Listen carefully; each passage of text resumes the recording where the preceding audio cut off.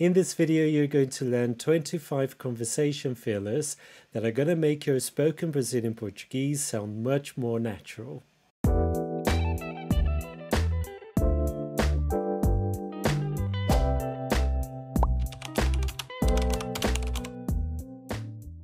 Olá pessoal, welcome back to the channel. My name is Fernando from Fluent Brazilian Portuguese. If you're new here, make sure you subscribe to the channel, click on that notification bell so that you never miss any new videos that are going to help you learn Brazilian Portuguese. So, conversation fillers. I've selected 25 extremely common conversation fillers in Brazilian Portuguese. These are the fillers that Brazilians use all the time. If you try and incorporate some of these words and interjections into your day-to-day conversations with Brazilians, you will sound a lot more natural, more fluent. Então, vamos começar. Let's start with então. Então is normally used as so, especially at the beginning of sentences. Então, vamos começar. So, let's begin. Number 2, tá. Tá is a short version of está, which is the conjugation of the verb estar in the third person singular. It's used as okay or all right. It's a short way of saying tá bom or tá certo when you are agreeing to something that someone said to you. For example, vamos ao cinema hoje? Let's go to the cinema today.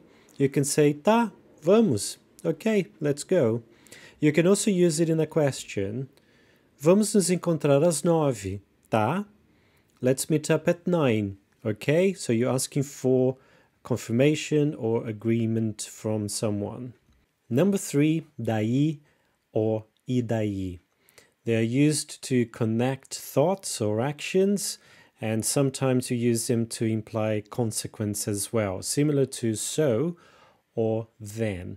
The second one there, e daí, is just adding the word and. So it will be and then. Let's see an example. Eu estava cansado, daí decidi ficar em casa. I was tired, then I decided to stay home. Now just e daí can mean so what. So it will depend on how you say it. So the intonation here is important. The same way you would say in English, so what? E daí? Você vai chegar atrasado. E daí? Eles que esperem. So what? They can wait if I'm late.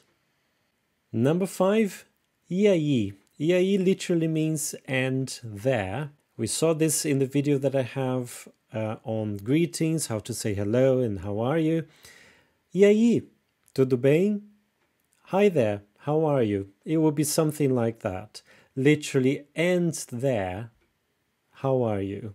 But we can translate it as hi there. E aí, tudo bem? You can also use it similarly to the one we saw before, e daí. You can say e aí, and then. You can also use it with the word depois. E aí, depois. Depois means after or afterwards. And then afterwards. Ontem jantei fora. E aí depois eu fui ao cinema. Number 6. Então tá. So this is using two filler words that we've already seen. Então and tá. When used together like that, it means all right then. Normally used to signal the end of a conversation, that you want to wrap things up. Então tá. Até amanhã. All right then. See you tomorrow. Number 7, ai. That can mean ouch when you are in pain, or oh. Let's see some examples. Ai, me queimei no ferro. Ouch, I burnt myself on the iron. Another example. Ai, que horror. As in, oh, how terrible.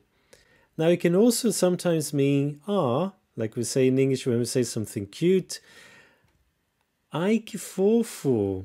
That would be something like, oh, how cute.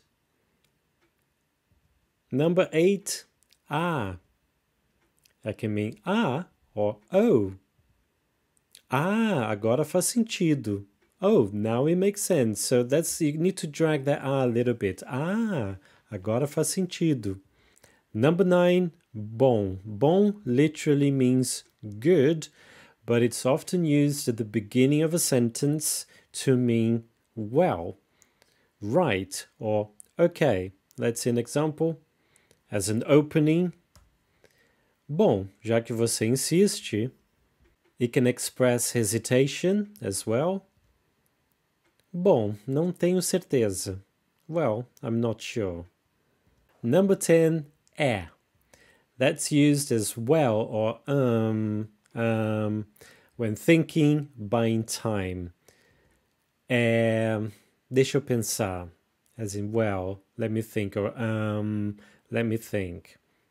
It can also mean yes. Parece que vai chover. If someone says to you, looks like it's going to rain, you can say, o céu está muito escuro. As in, yes, the sky is very dark. So, can also mean yes. Number 11, mesmo. Mesmo can have different meanings, but as a filler word, it's normally used as really when expressing surprise. So if someone says to you, I won the lottery, ganhei na loteria. Mesmo? As in, really? Or you can also use at the beginning as it is really, é mesmo. Number 12, isso. Isso literally means this or that, but it can be translated sometimes as that's it, as a verbal confirmation or acknowledgement of what someone said to you, that it's correct. So, for example, if someone says to you, é assim que se escreve, is it written like this?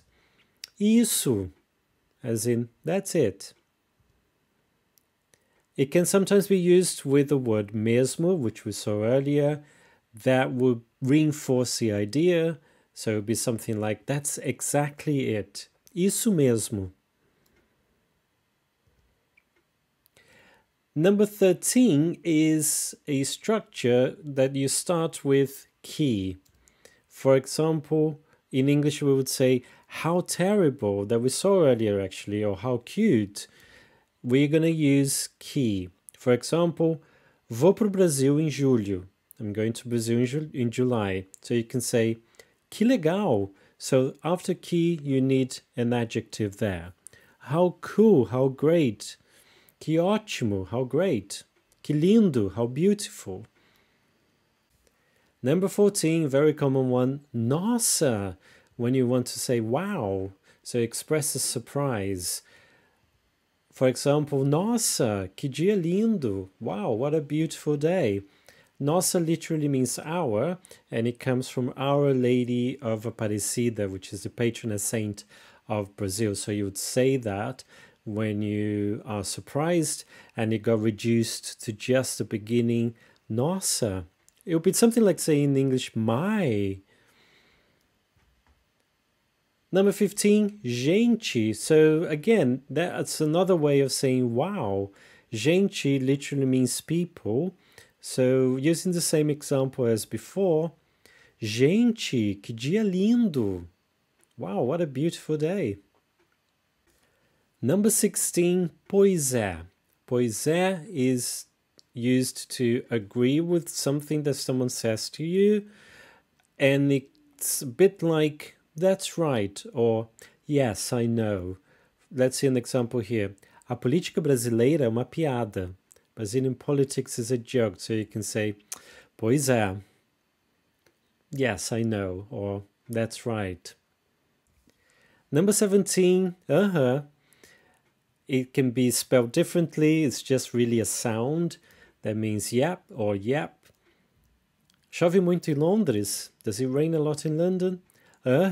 Chove muito. So this is quite a common sound that Brazilians make when they agree to something that someone says. Number 18, poxa or puxa. This is normally used to express frustration, or it has a negative connotation. So it's an interjection similar to or oh no. So, puxa, que pena que isso aconteceu com você. Oh no, what a shame that that's happened to you. 19, pô.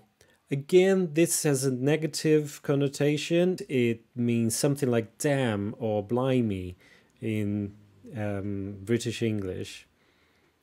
Pô, Ana, você tá atrasada, as in damn, Anna, or blimey, Anna, you're late. Pô. Number 20, olha. It comes from the verb olhar. This is the imperative, as in look. It's sometimes used with the word só, which literally means only, but it's just used here to reinforce the idea. Olha, eu tive uma ideia. Look, I had an idea. So not literally look, it could be literally look here, but sometimes it's just like we would say in English, look, and then you say something else. Or it would be the equivalent of saying as well, listen, I had an idea, or look, I had an idea. Olha. Number 21, quer dizer. That's used as I mean, when you correct something that you've just said. You've got the verb querer here. Although it means I mean, that verb querer is conjugated not with eu, but in the third person singular, quer dizer, as in it means. So what I've said, it actually means something else. For example, dobra à direita quer dizer à esquerda. As in turn right, I mean left. So quer dizer. Number 22, por falar nisso. Speaking of that. Or by the way. Por falar nisso, você viu a Maria hoje? Speaking of that, have you seen Maria today? Number 23, tipo or tipo assim. That means like. O que você quer fazer hoje? What do you want to do today?